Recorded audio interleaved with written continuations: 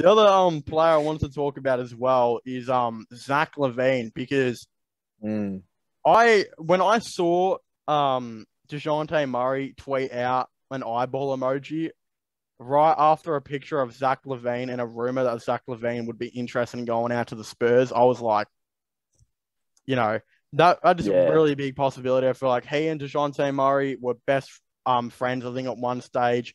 Again, they both grew up in Seattle, I believe. Is there any way? Do you think Zach Lavine leaves the Chicago Bulls? Is he the big surprise in the offseason? Because the Mavericks as well were interested in him today. They would reportedly be interested in sending a bunch of players over on a sign and trade. I Mm, don't think it gets done because apparently Lavine really wants to be the number one. And mm. I think the Spurs would be perfect, man. I would really like him on the Spurs. What do you think gets done with Zach Lavine? Oh, look, if I had to guess, I don't think it's a done deal, but I think Lavine stays in Chicago. I think, if anything, he's more trying to send a message to the front office that, just because they put a decent team around him this year doesn't mean that he doesn't want more. And that they need to keep being proactive and keep trying to get more players in to get them to a contending level.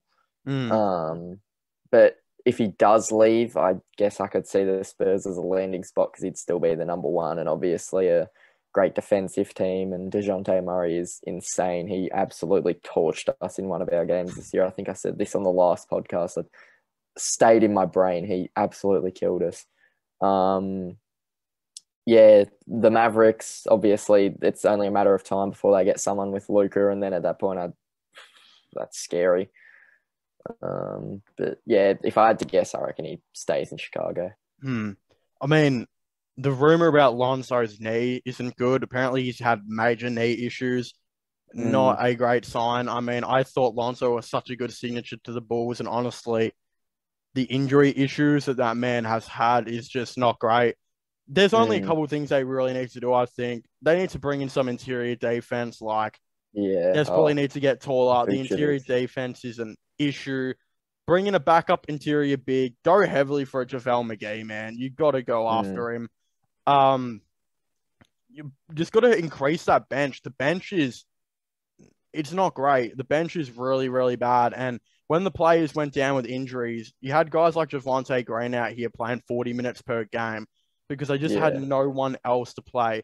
Go get a bench. It shouldn't be exactly the hardest thing to do. And I guess they just kind of hope that they're healthy and sign Lavine to the max. Like you can't lose Mm, Lavine, or I don't think you'd be going back to square one because you probably get some players back, but it wouldn't look good for the team, I think, to lose Zach Lavine. Plus, the Spurs are such an intriguing team. Like they're also interested in DeAndre Ayton. They're a big team that's interested in him as well, and they have got a lot of salary cap. Like their biggest paid player is probably DeJounte Murray from Remembrance, and he's on 20 million. Not even on the mm, max. He's nowhere near on the max. They should have a yeah. lot of money, and they've got a lot of tradable players like Dougie McDermott, bro. Kenny Oh, D's Dougie favorite buckets. player. He, Bring him he back. loves the Brit of Dougie McDermott. He has trade value. Those guys all have trade value. Mm, Yucca Purtle, trade value. All those type of players. So they've got moves they can definitely make. But I could see him re-sign with the Bulls. So I think that should get done. But as I've said before, if I was to pick like a big name player other than Kyrie, because everyone knows Kyrie, there's something going on there. I mm. mean, something's going on. If I had to pick a big name player, I would say Zach Lavine could definitely leave. Harden won't. I think you and me can both agree the 76ers will give him $1 billion. I I think wouldn't that will if I probably was happen. Philly, but it probably kind of has to, considering Yeah, that they gave up a fair bit. that's exactly right. That kind of leads me on though. Kyrie Irving, what do you think's going on there?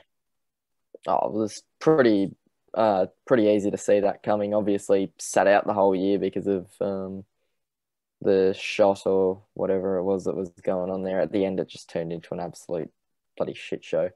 But yeah, I can understand Brooklyn's hesitance to sign him to a long-term deal, and I can understand his hesitance to sign a short-term deal considering his talent. So I think they'll eventually get that done because really if it was just Kyrie, Brooklyn could afford to lose him. But if they lose Kyrie, they also lose KD. And I don't think they're going to do that because KD is the Brooklyn Nets. They traded everything. They basically let KD build this team from the ground up. So I don't think they can afford to lose Kyrie just for the sake of him. You're not wrong. That rumor that came out of nowhere that LA and Brooklyn secretly had the GMs had a meetup, and there was a rumor. Did you hear about that?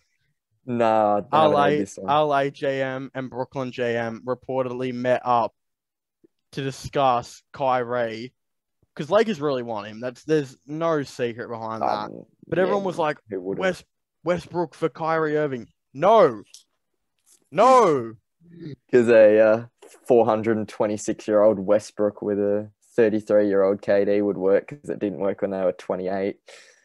And Ben Simmons and Westbrook cannot play together. You know what? I hope that gets done just so I can see Westbrook and Ben Simmons share an NBA court. That would be the funniest thing. Mate, if anything gets done, it would be Kyrie Irving and a first-round pick, I think, for like Anthony Davis. I don't think it'd be a straight swap. I don't know. You'd think something would be when AD is healthy. Trading AD. Yeah, and that's the thing. When AD is healthy, to me, he's more valuable than Kyrie. Kyrie is. I don't want to say a great scorer. No, I don't want to say what I want to say. I mean, screw it. I'm probably never going to get hired by ESPN anyway. Kyrie Irving's known to be a locker room cancer, is what I'm trying to get at here, and that devalues him so much. I mean, he's already up for trade right now. They're already looking at it. I just don't know if he gets back, man. What would, if you were Kyrie Irving and you were told that they're looking to trade you, they don't believe that the earth is flat like you do. They don't believe in your anti-vax thing. What actually keeps Kyrie Irving at that Nets besides wanting to play for Brooklyn like he did and loving Brooklyn? If the LA team want you, if the Lakers are out there looking for you, and they offer a much better deal than the Nets, that's where I can see this shifting in a way.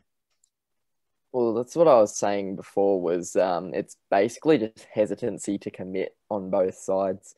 I feel like that what the Nets are doing is playing a bit of hardball and trying to bring the price down or the amount of time just because they feel uneasy committing to him, which is obviously understandable.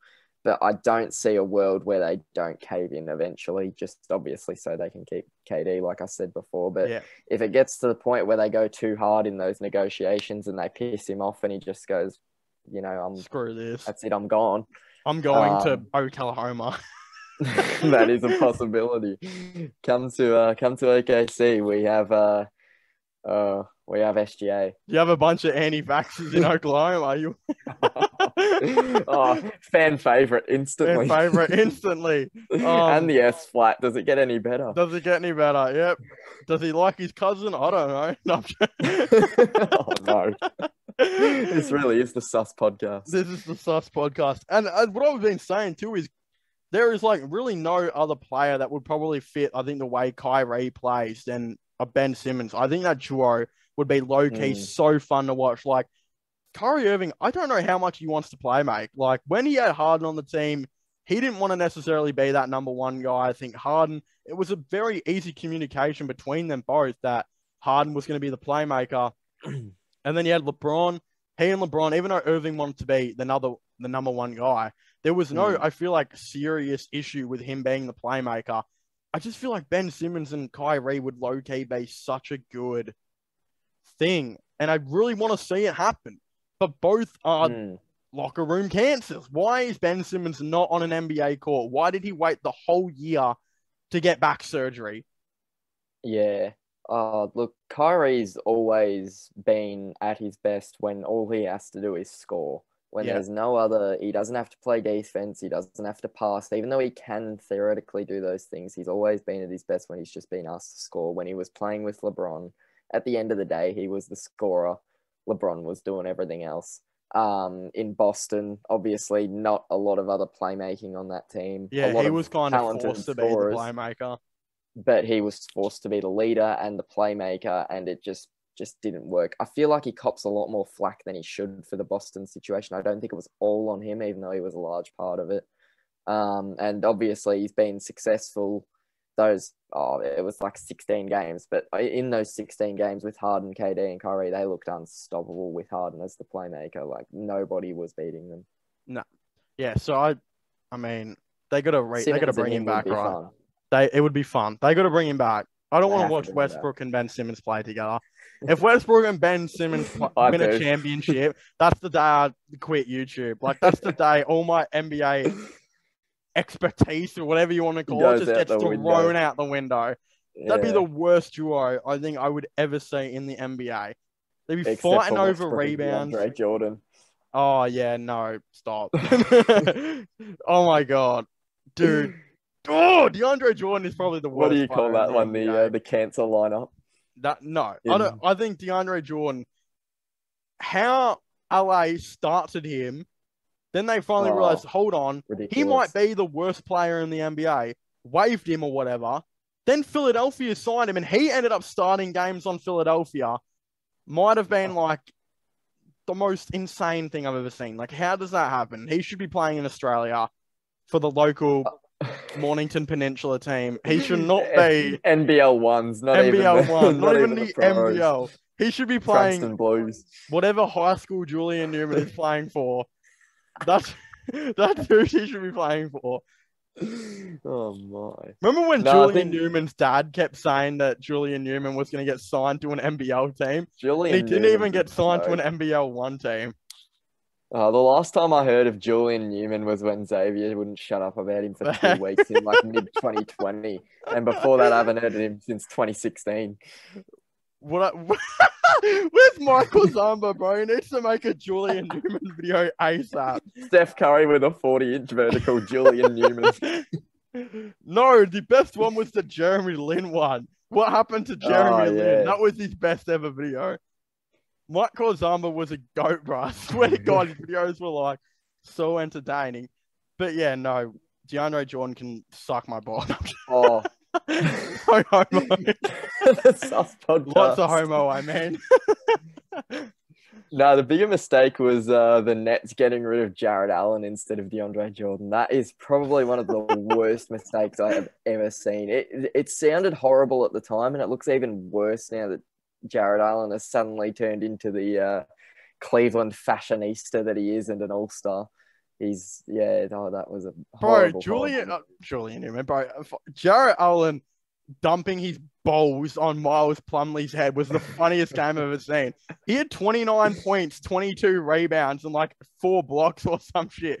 And it didn't even look like he was trying a whole lot. Mason Plumlee is either really bad or Jared Allen is really good.